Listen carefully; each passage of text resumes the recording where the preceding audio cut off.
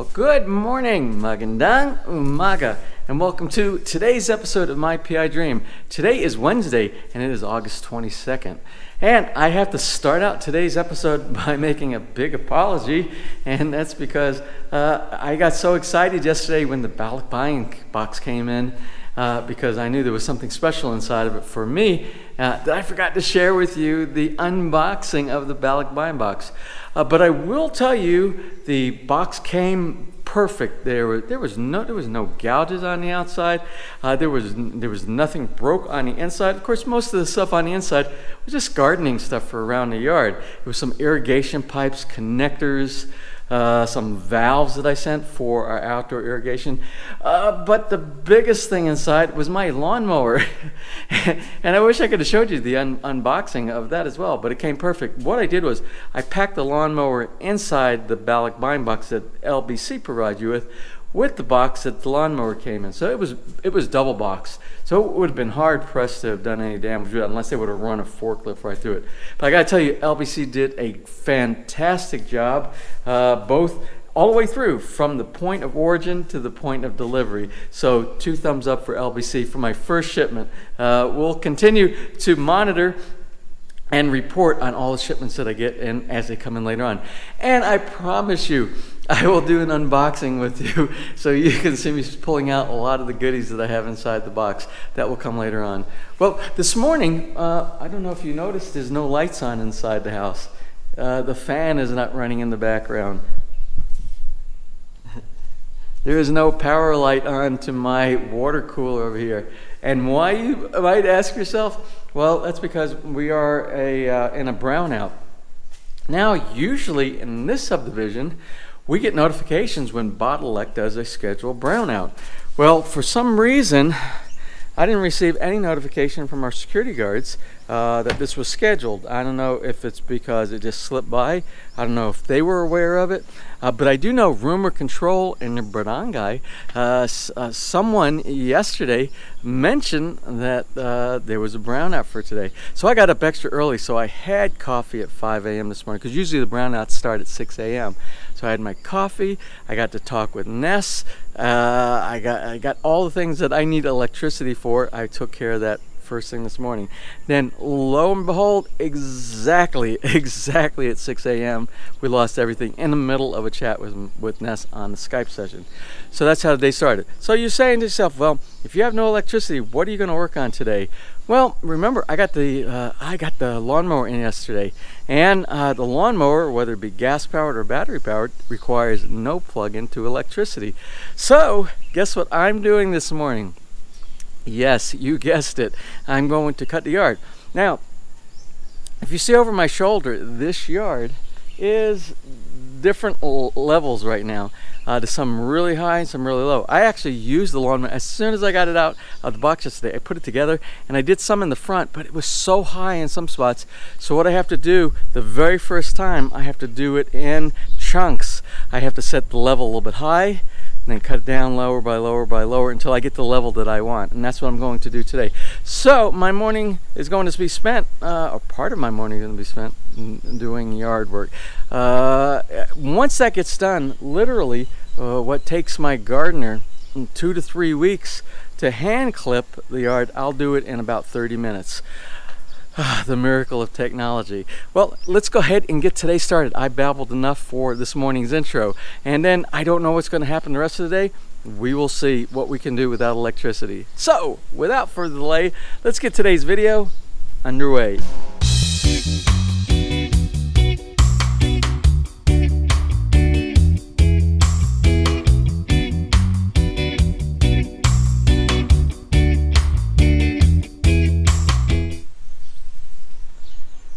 Alright, I got the lawn mowed, everything except for just a little bit, and then the battery died on me.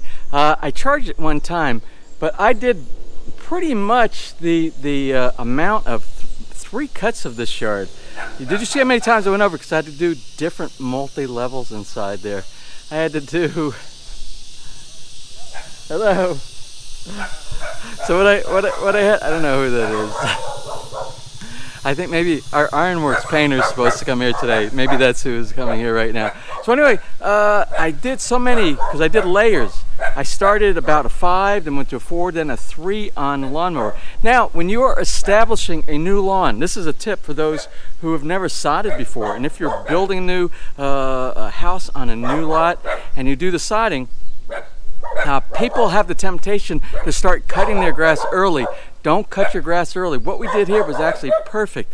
Even if it gets overgrown, allow your grass to grow, allow the roots to establish, and then what you do, you start cutting. And what you do is what I did today. You cut just a little bit off the top, and then you, if you have to, you cut down a little bit by a little bit until you get your desired length.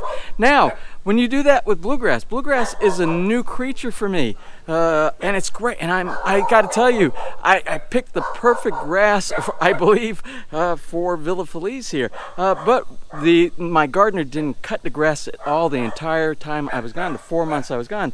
So basically, this grass has not been cut since it was first established about six months ago, 7 months ago. I can't remember. You just go back to the videos, you can see. But since some of it was so high, you can see we have some brown spots.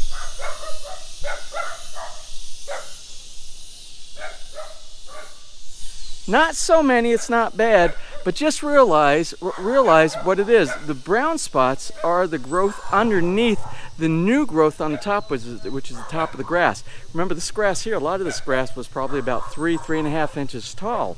Now, what will happen when we cut off that green grass on top and all you see is the brown on the bottom? The roots are still alive, because if the roots were not still alive, that green on the top wouldn't do any good. So what will happen? It will reestablish itself, it will get nice and thick, but from this point on, if you maintain, we will maintain the level, the proper level that we want, it will grow nice and thick and lush at the level that we want. Then when we cut it, we won't have to do level 5, 4, 3. So basically once every maybe a couple weeks, 3 weeks, because this grass does not grow like centipede or St. Augustine in the US. This stuff, you can actually last a lot longer in between cuts. So anyway, we have somebody here. I got to figure out what's going on. So yes, these are the folks from my ironworks team. They are doing the touch-up painting. All the fencing will have a touch-up coat of the black epoxy paint on there, protected from the rust. So they'll do that. Then they have some other ironwork stuff. I haven't done a follow-up yet to find out when they are going to complete. Remember, we're going to put bars. We have those really nice decorative bars. We have the nice hinges, the decorative hinges that go on the garage door. We have some other ironworks that need to be done.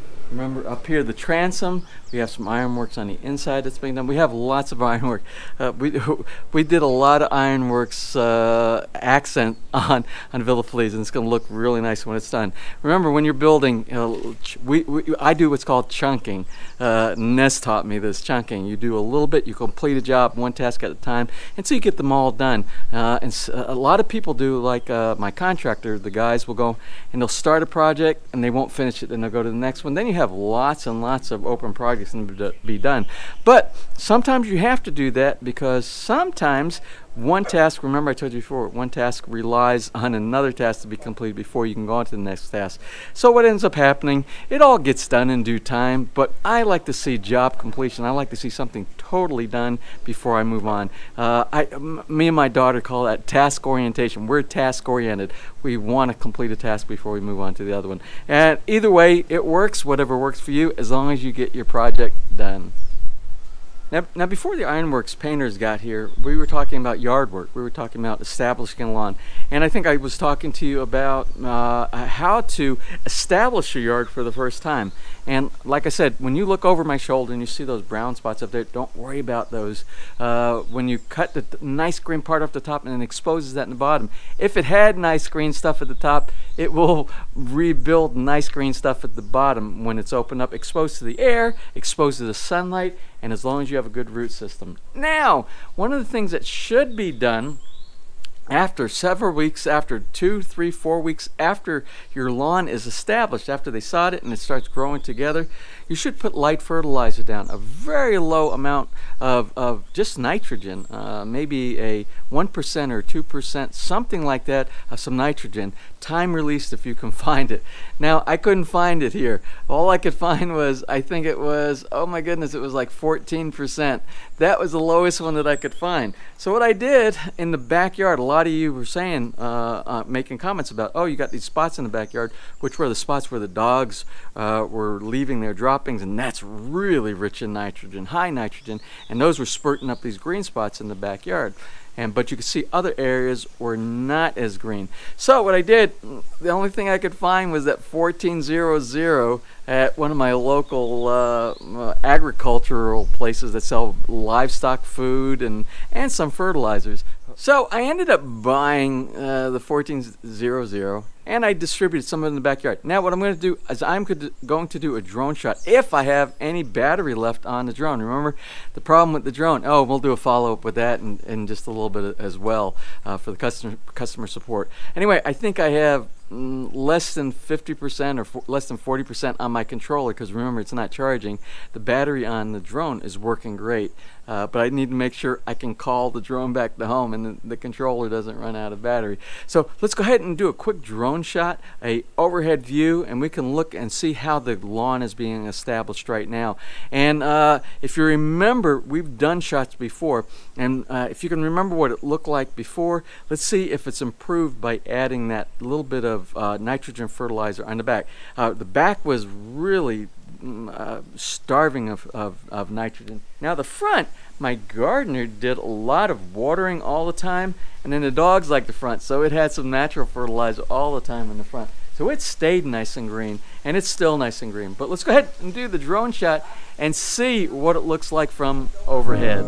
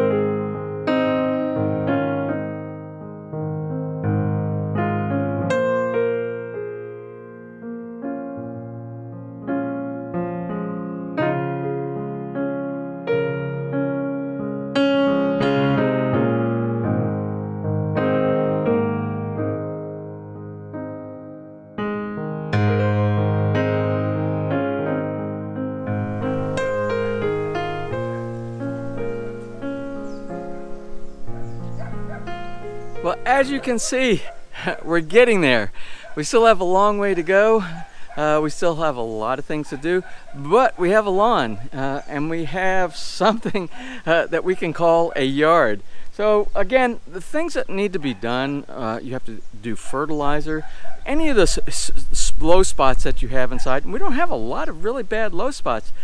Believe it or not, the team that came in and did our landscaping, when they were doing that compacting, they did a really good job. We have a few spots again, but not bad. And you just get some topper soil, something organically rich, and with a little bit of sand inside there, and you kind of level those spots out and the grass will fill it in, and everything will be nice and level. And you won't be having bumps when you're doing your lawnmower. So again, I'm happy with where we are with the yard right now. The guys are in the front of the house and they're continuing to do the painting. Still have no electricity here. So I have to decide what I can do without electricity. So let's try to figure that out right now. So before we go on to our next task, whatever that might be, I have a special birthday shout out. And the birthday shout out it comes from Mr. Hilario in Dubai. And this is for his daughter, Glibbery. And it's a special birthday today because today is Glibbery's 18th birthday. And that is a special birthday around the world because it's like the beginning of adulthood. So anyway, from me and your dad, Glibbery, happy birthday.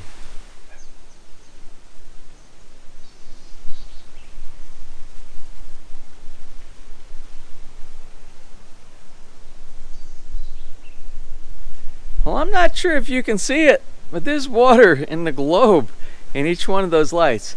Now, if you've been following the series, you know that it took me forever to get these lights, these light fixtures for the back of the house, for the patio, where the barbecue grill is. Now, I bought those from Wilcon in Calamba, Laguna. Now, again, it took forever to get those. They finally came in. They told me, the vendor said, these were the last 3 that we have. Well, I probably know why they're the last 3 that they had, and it's because you see there's water that leaked on. It's not a good design. They're beautiful. I love these lamps, but there's a problem with them.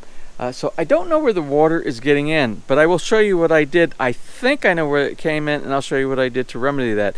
I'm going to take the globes off. I'm going to rinse them, clean those, rinse them, and put them back together. But I'll show you where I think the water was getting in from.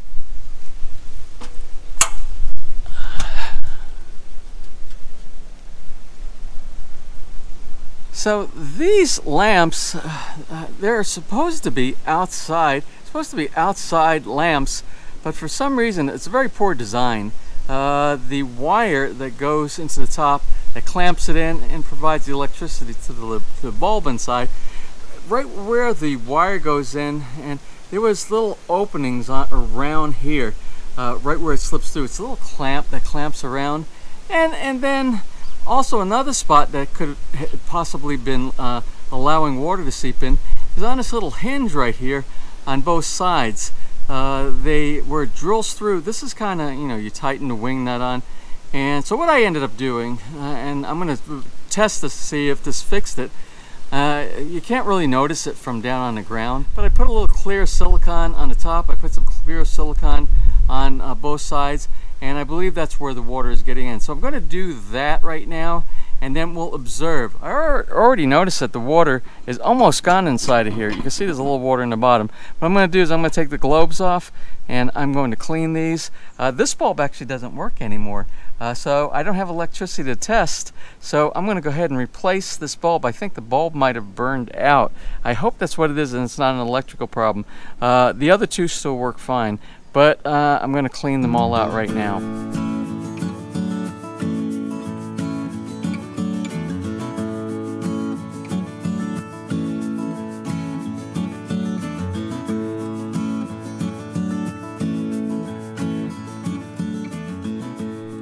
Well, I'm guessing it's about 2:30 in the afternoon. I don't know what time it is for sure because my phone battery died.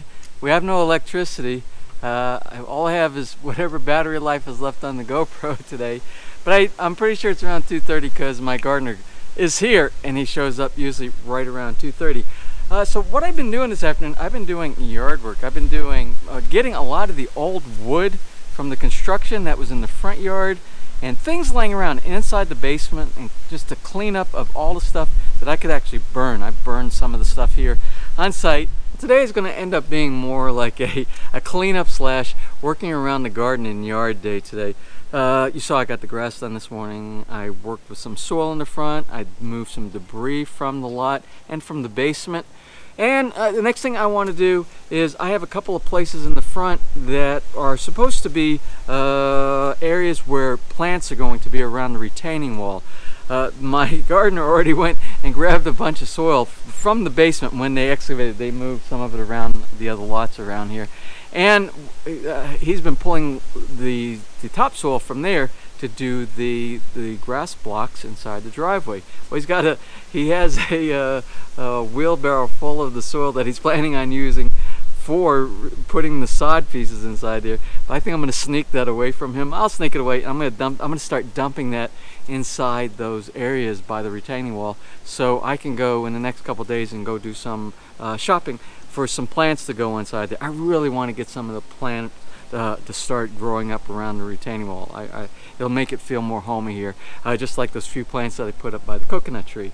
And of course, the soil I removed that he dug over there, I'll replace it anyway, so that he can use for the grass blocks. So that's the next thing I'm going to work on for today. I hope the electricity comes back soon, but I don't think it's going to come on until about 6 p.m. and that's pretty much it's going to start getting dark then. So let me go ahead and get my hands in the dirt. Now before I get started moving earth around here, I want to get your opinion. You remember yesterday I stopped off with my nephew over to Wilcon, and I got those 2 samples of natural stone. Now what I want is to kind of figure out which one of them look the best that complement the house, as well as then I got to do a pricing per post.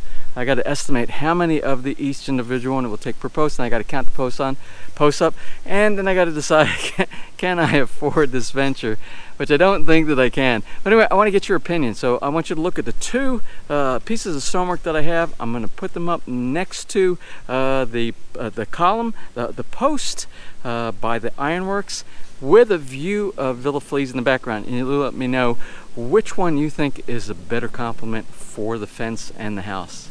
Now here is the stonework called California Bluff. I'm going to lift it. I'm going to try to put it. It's kind of very difficult with one hand here because I got the camera, but it would go up here and it would look something like this. And then the background, if you were looking, you see the house for the background, it would come out something like this.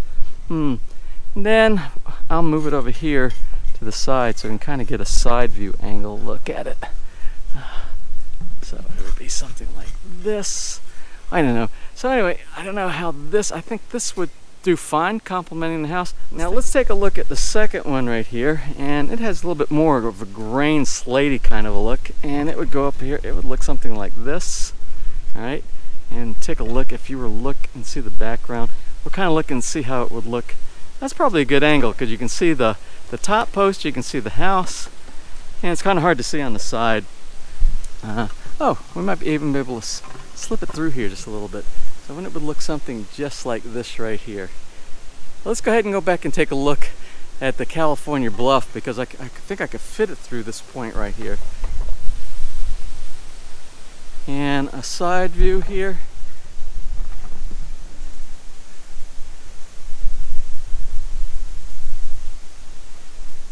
Well, anyway, tell me what you think. And once I get power back on inside the house, it's kind of hard to see trying to hold it with one arm, and actually I had my sunglasses on too. But when I look at it tonight, when I review it during the editing, I'll take another look at it at that point. And then I got to sit out here and estimate how much it would cost for each one of these posts. Remember, I believe one of them cost 225 pesos per piece, and the other one was 250 or 260 pesos each. That's pretty expensive when you consider that the regular tiling, like the tiling that we put on the barbecue grill, that was only about 70 pesos per section. So these are about 3 times the amount of the other tile. So we're going to look at this. I'll get an estimate, and then I might take a look at some of the other tiles, and we'll do a comparison between the real stone. Of course, the real stone, you can't go wrong with real stone, but you also have to be realistic about your budget. So anyway, I'm going to get to start playing in the dirt for a little while.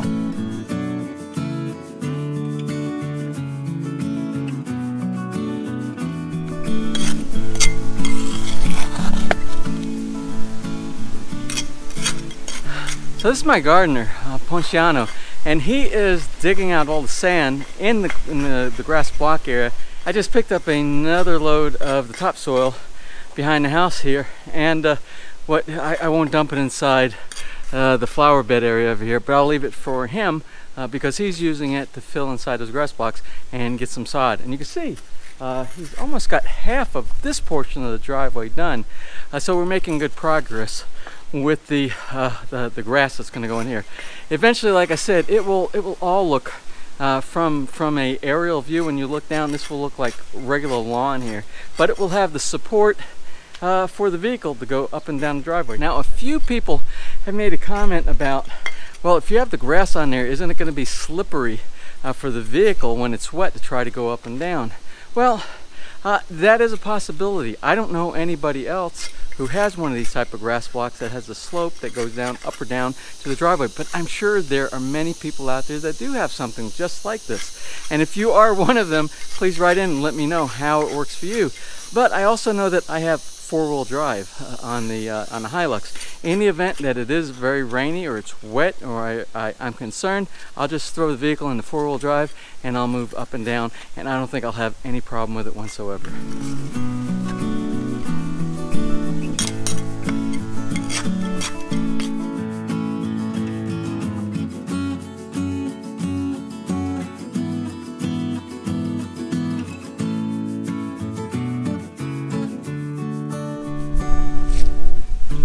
Well, here's a great tip since I'm out here, and I found tons of these inside the earth back there. If you can collect a bunch of your earthworms, here, I'll show you what I got here.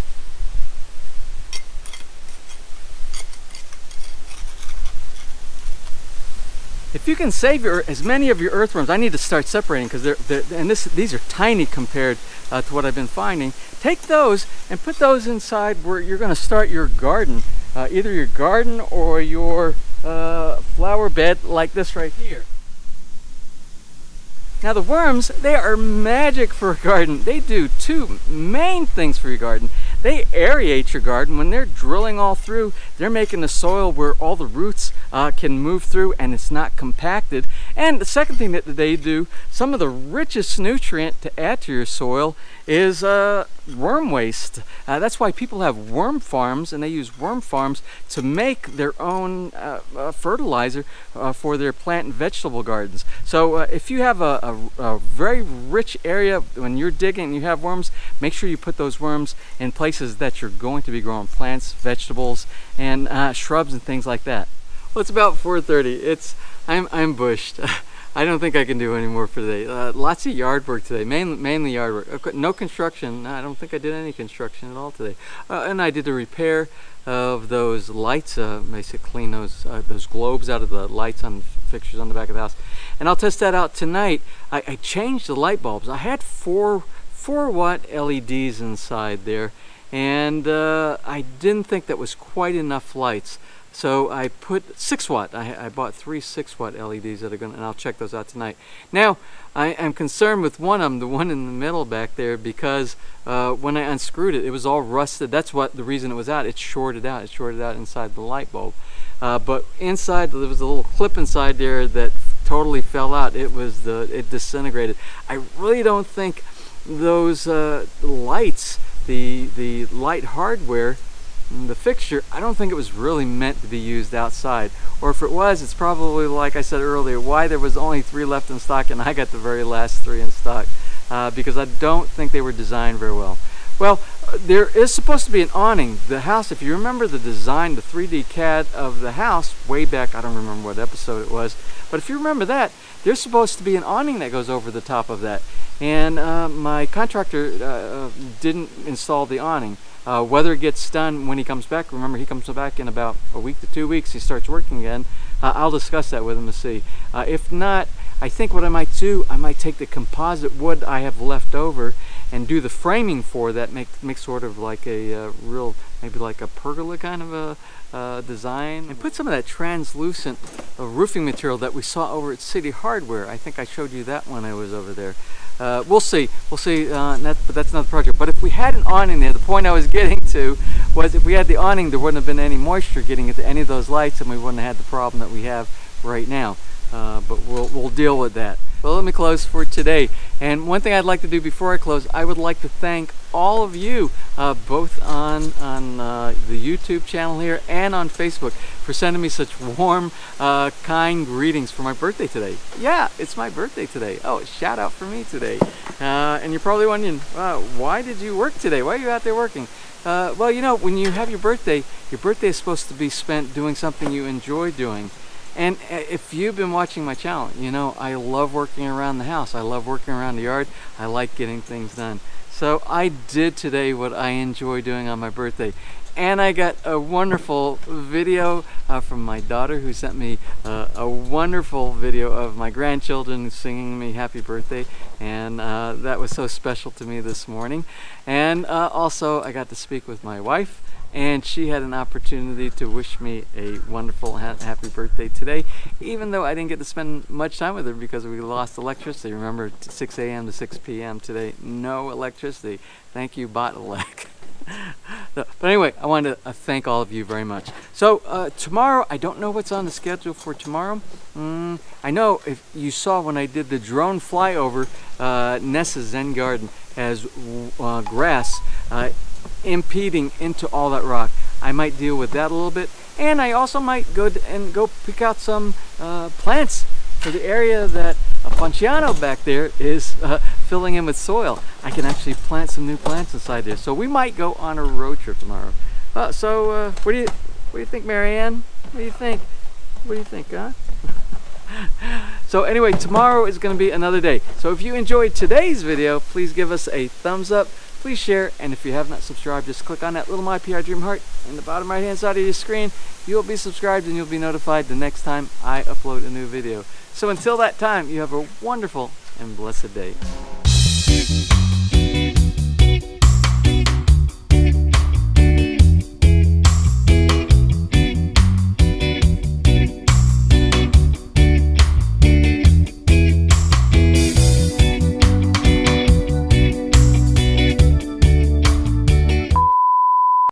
But before we go on to whatever the next task is that we're going to do, which is probably lunch, because it's right at lunchtime right now. Let's see, what time is it? No, it's not lunchtime.